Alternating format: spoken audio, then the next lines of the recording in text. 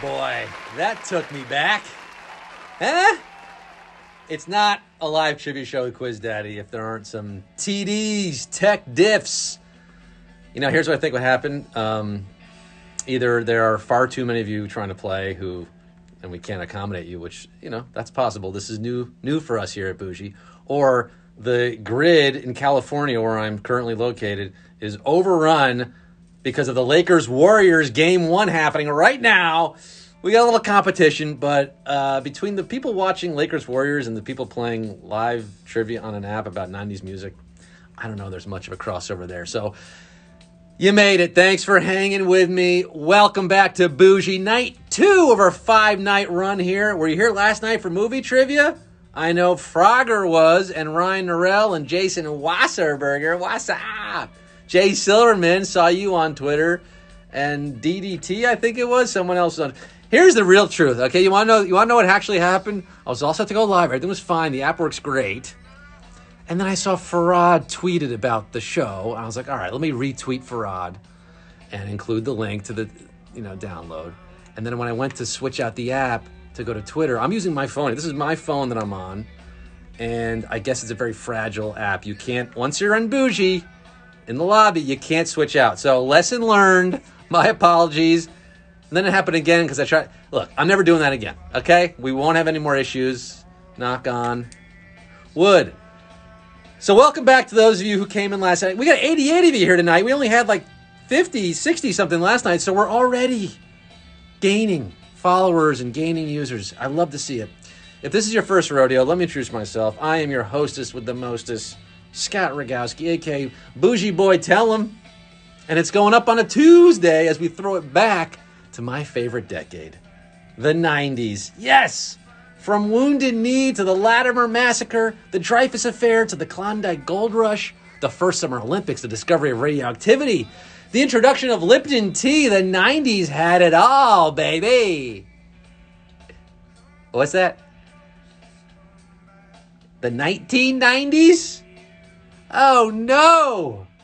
I prepped the wrong century. I had all these questions about Grover Cleveland and Cap Anson ready to go. Fine, forget it. I'll quiz you on the 1990s, specifically 90s music. Before we get started, I want to thank our sponsor tonight, iRocker, for providing us with the prizes. Yeah, we got prizes. I'm going to ask you 8 questions. You'll have 10 seconds to answer each one. If you get them all right and you're among the 5 quickest to do so, you'll be the new owner of iRocker's Vibe waterproof Bluetooth speaker. How appropriate for the music trivia night. We got 5 speakers to give away to the top 5 winners, so best of luck to you and your fingers. Remember, you got to be quick on the draw here on Bougie. If there's a tiebreaker in the last question, it's going to be up to the quickest who are going to win. And even if you don't win, you're getting a chance to shop the iRocker site at the end of the show with an exclusive 15% off promo code. And I didn't mention this last night, so again, going behind the curtain. I said 15% off last night, and I was thinking about that 15%, and I don't know, it didn't seem too impressive to me. A lot of websites offer 20% off anyway, right? So I called the boss man and I said, look, any chance you could up the offer a little bit, make it more of a discount for all my bougie buddies out there? And here's the inside scoop. iRocker is having a spring cleaning inventory overhaul sale on their site. They have discounts up to 50% off on select items already. And that 15% promo code is on top of the discounts already been given out. So really, how does 65% off sound? You're welcome. So if you get bounced around the room tonight, you get out of the game, stick around to the end, take advantage of that deal. Oh, and if you still want to be in it to win it, even if you get a question wrong, you can jump back in with a second chance. You'll see that button pop up on your screen. Okay, enough housekeeping. Are you ready to smash some pumpkins? Are you ready to lose your religion? Chase waterfalls? Steal my sunshine? Tub thump? I'm going to make you sweat. Ooh, you don't want to miss a thing. Nothing compares to Bougie. Are you ready to get down to the nitty-gritty and Bougie on Reggae Woman? That's not really a 90s song, but let's kick off this bittersweet symphony as we dial it all the way back to 1991 for Cumero Numero Uno. We're going to start with a song that arguably defined the entire decade. For Q1, Smells Like Teen Spirit was a hit for which 90s grunge band? Mudhoney, Alice in Chains, or Nirvana? Look, they start easy, folks. You really should know this one. And if you can hear the music in the background, I do have a 90s music playlist going. I think this is Dave Matthews. I apologize. The songwriter of this classic claimed he was trying to write the ultimate pop tune while admittedly ripping off the Pixies. Well, he nailed it. And the song became the antithesis of the anti-mainstream sentiment the band stood for. The writer, Kurt Cobain. His band, Nirvana. And all 82 of you got that right. I had no doubts. We want to throw you a gimme there. It's basically the greatest product placement in pop music history, this song.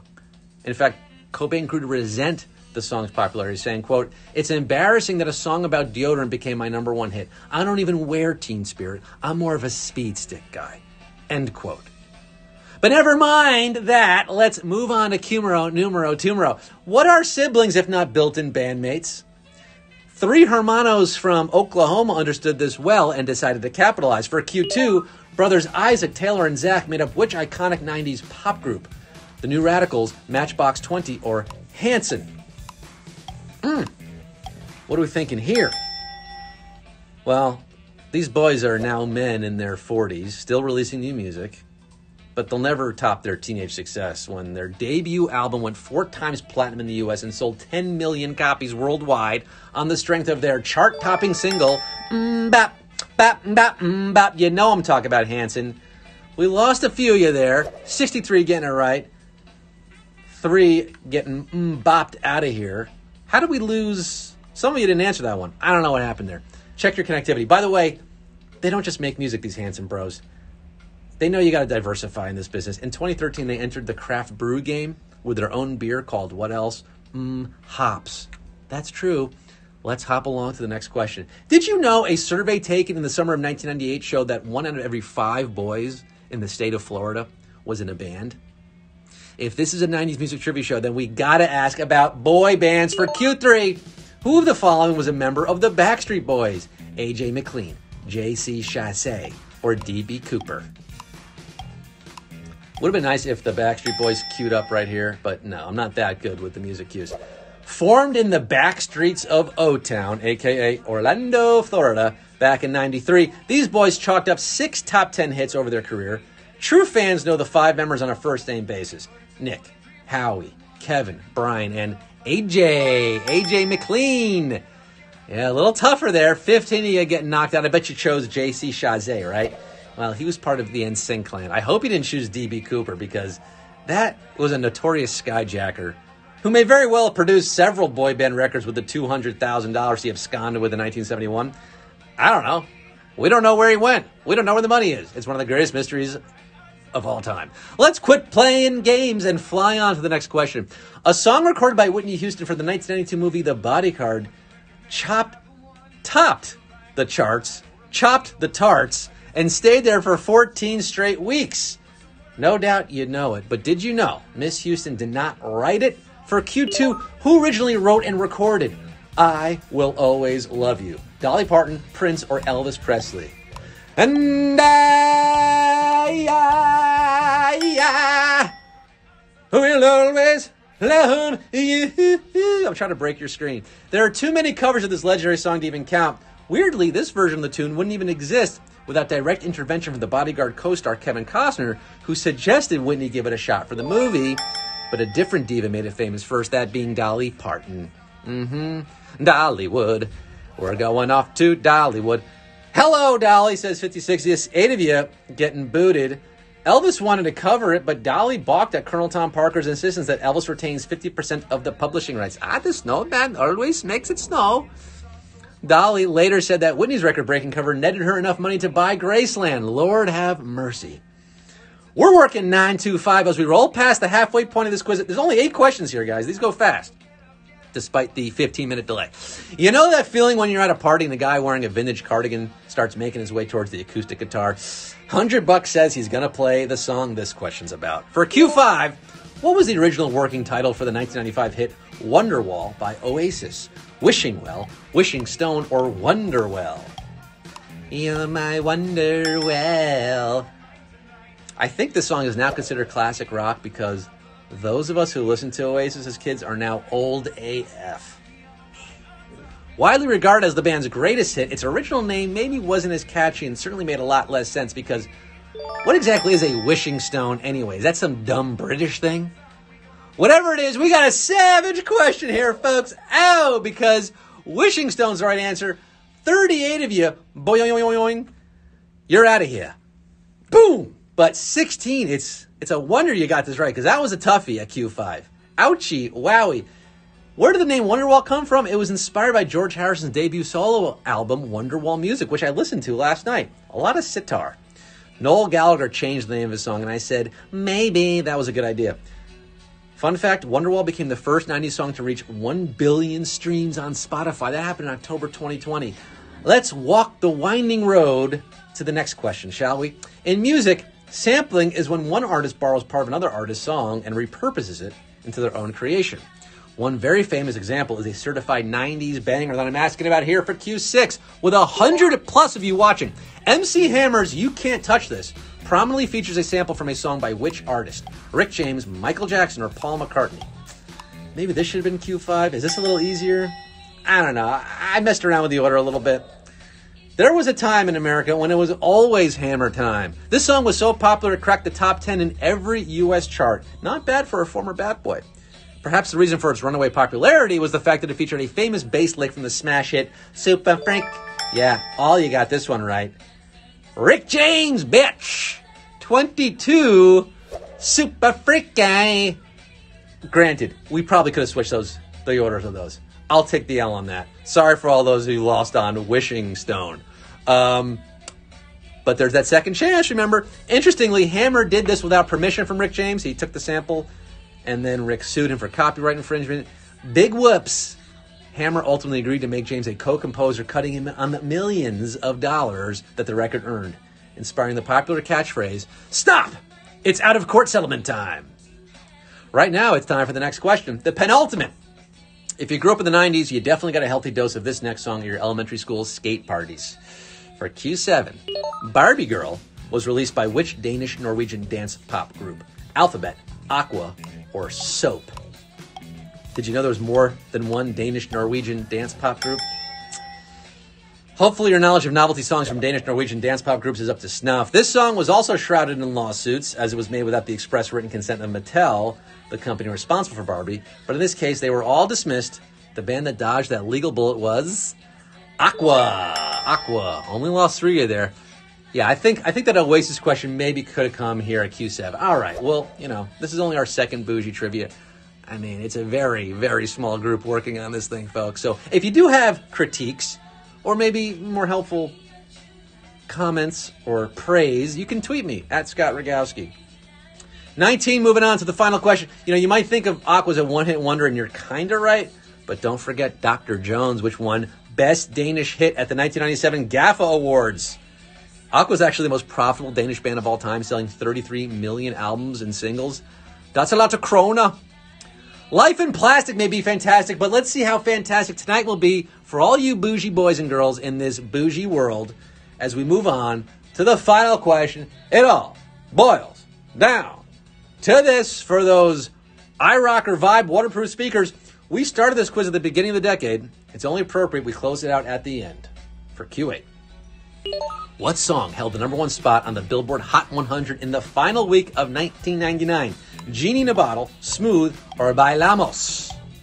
Oh, these are all bangers. I miss the 90s, folks. These are my songs. Genie in a Bottle. I'm a genie in a bottle.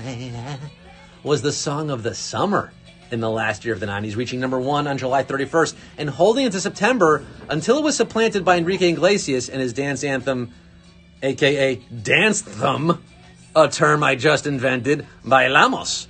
But then along came Rob Thomas and Carlos Santana on October 17th, who combined forces to create the unholy smash hit, Smooth, which stayed number 1 through the end of the 90s, straight into the 2000s. Give me your heart, make it real, I'll just forget about it. And holy for a holies, we got 5 correct answers on a savage final question. We have 5 speakers, which means we got 5 winners. How appropriate. You answered all 8 questions. Congratulations to Neatly Done, Year of the Tiger, 9821, Master Nighthawk, and Jason Linker, the only one with a photo. Unbelievable, folks. What an ending. Our second show, we had 5 prizes. We got 5 winners. I love to see it. That Vibe waterproof Bluetooth speaker brought to you by iRocker. You can literally take these things underwater, guys. They offer Bluetooth connectivity up to 33 feet. Rechargeable batteries, good for 5 hours of playtime, and they can fit right into your SUP board with the iRocker action mount. So if you don't have the SUP board and you don't have the action mount, and now you got the speaker, well, now you can buy it at the iRocker site. Make sure you visit your wallet in the Booji app to claim your prize. Unbelievable. Unbelievable, folks. Well, as Zoot Suit Riot plays, I really wish a different song plays right now. I wish Semisonic was playing. I wish the song Closing Time were playing, because it is closing time on tonight's show as we turn off all the lights over every bougie boy and every bougie girl. Big thanks, and I mean that truly, madly, deeply, to all my bougie buds for joining me tonight. I asked what I should call you guys.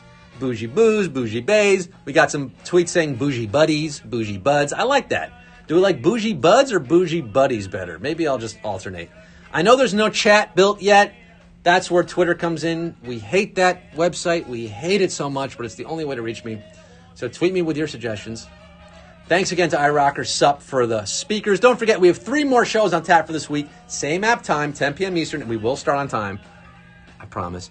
7 p.m. Pacific. Same app channel right here on Bougie. Tell your friends to download the app. Look, we got so many more people watching tonight versus last night, which was cool.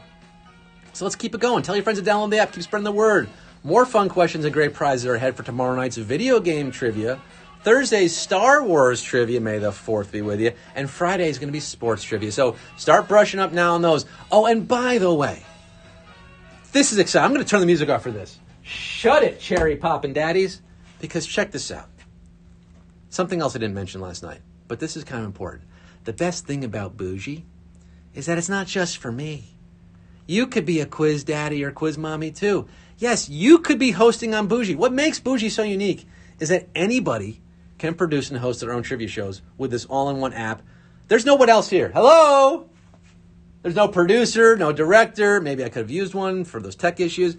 But for better or worse, there's nobody else here. It's just me and the app. There's a prompter in here. I got my monitor in here. I can advance the questions with a handy little USB clicker.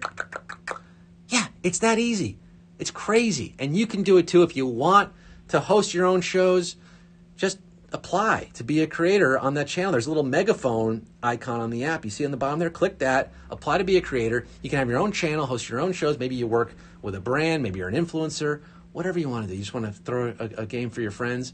It's that easy. So why not apply? Join me. Maybe you can lead into my show. I'll lead into your show. Maybe I'll be playing your trivia game one of these days. Until I do, I'm Scott Rogowski signing off saying, I go walking in the middle of the, I go walking in the middle of the, I can go walking in the middle of the, I can go walking in the middle of the, I can go walking in the,